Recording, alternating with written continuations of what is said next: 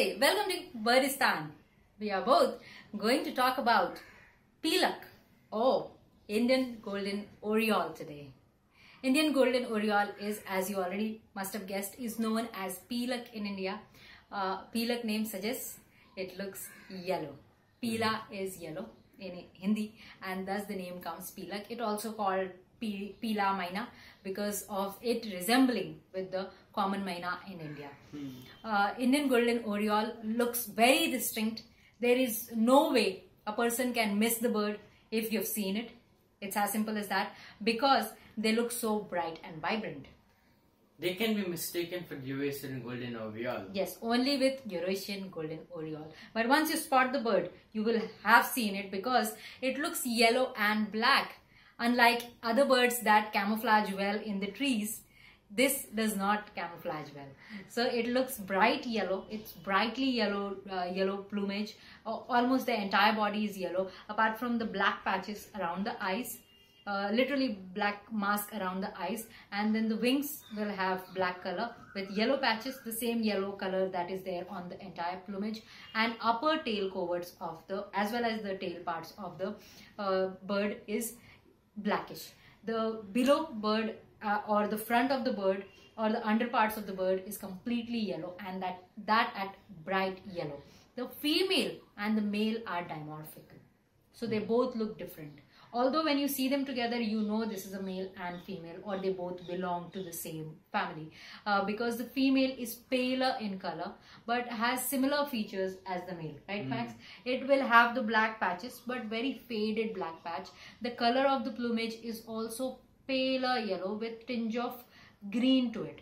So it actually looks, when sun is reflecting on the female golden oriole, it looks actually like golden color. Unlike the male actually look yellow, but the female looks golden in color. I actually pictured or photographed one myself from our window. I've seen both of them. Both male and the female used to be frequent visitors until few months ago. This season they have not come in the summer for some reason. They are not the whole year.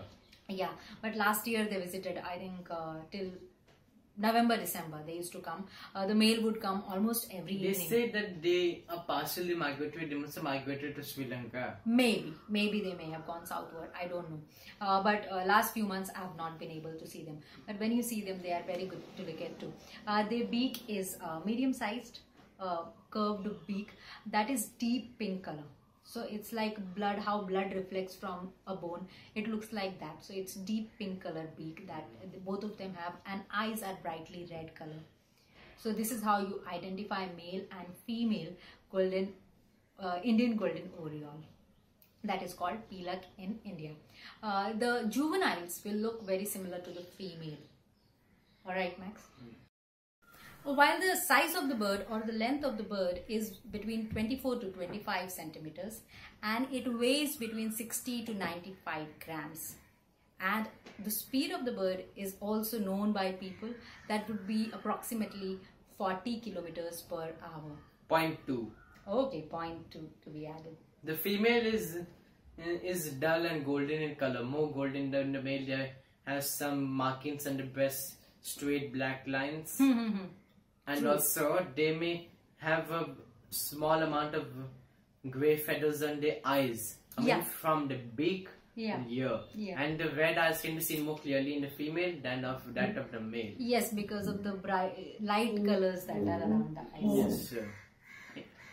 And the black patches, unlike the male, on the female it is really faded. So it's probably more not grayish. in there also. Yeah, we cannot call it black, we will call it grayish patches on the wings, not black at all. According to the paler color of the entire plumage, the black color turns grayish in the female. This is how you can spot Indian Golden Oriole.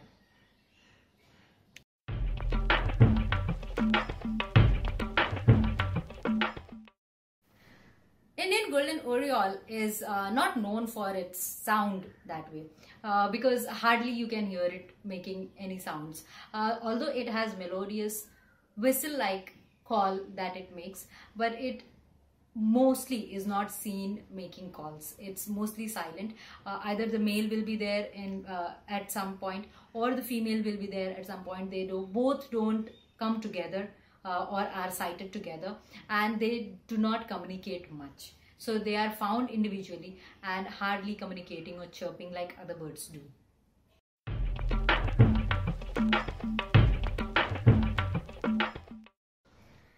Indian Golden Oriole is found all across India. In fact, in the entire Indian subcontinent. Deciduous forests, mangroves, suburban gardens, cultivated areas and more. Yes, it is found in thorny forest as well, or among thorny trees, and deciduous forests. Also open forests it can be found in. It also can be found in urban gardens and parks, depending upon how many trees are around. It likes to hide itself instead of being spotted by people or by other predators. It's shy as well as is I can say timid in nature when it comes to a bird, especially the male. The female can be found more easily than the male. Although it is brightly colored, it is very difficult to spot the Indian Golden Oriole because it likes to hide itself well instead of being all over the place or being seen by people. So it likes to live in places where lesser noise or lesser birds, lesser people or lesser activities are around. That is how you can probably spot them or not spot them. If you're lucky enough, just like we have been. It used to come at a silent time of early evening. It would visit and I knew the timing because almost every day it came literally almost around the same time before sunset. I think at that time it was sleeping in one of the trees and it had spotted that tree.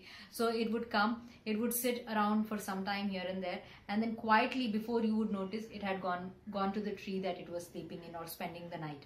And that is how the behavior was. So it would come, sit around a little bit here and there, and then quietly go to the tree, and after that you could not spot it. So that is how secretive or well hidden they can be when it comes to we finding them. It would be difficult to find, but they are found all over Indian subcontinent. Their numbers are not few, they are all over the place.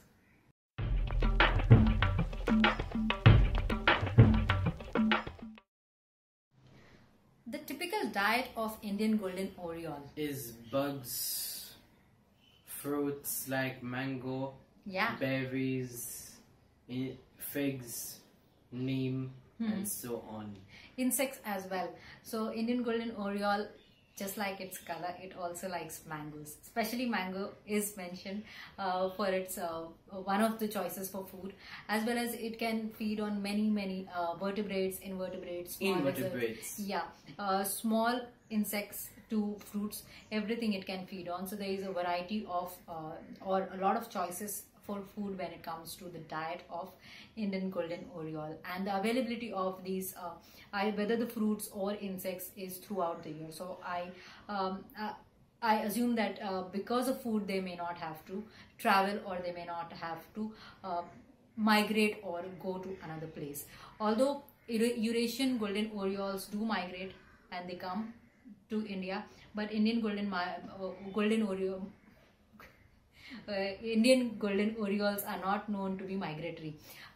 There was an instance when Indian Golden Oriole was moving from place to place, and it was found far away from India in the Middle Eastern country. That was pretty unusual for the bird because the bird does not travel that far. It can go from small small locations, or it can travel little bit within the country or within the region, but it does not cross that much. In certain cases they've been reached a different country altogether. Yes. In their migration for food, not exact migration, they make movements according to food. Some go into different countries. So they are non-migratory, but at the same time they are partially migratory.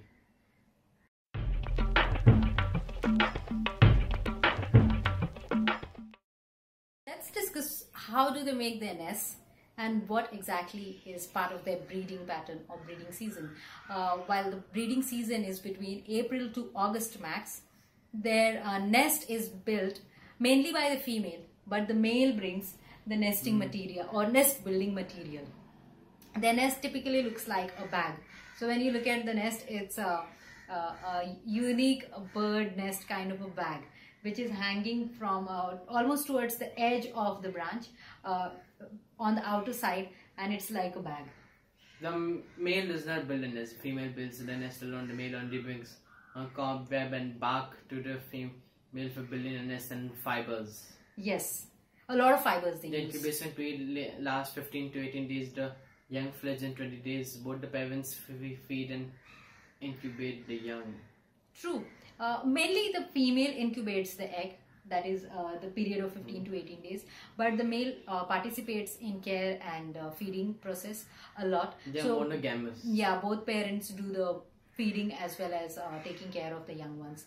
While in nest building, one of the things or criteria they always keep in mind is... It's a bag. It's a bag. Also in the vicinity of black drongos. They like to build their nest in the same area or locality where the black drongos are found. Because they take care of predators. Because the black drongos are predators of the predators, I can say. They are not scared of other big birds. They can take on other birds.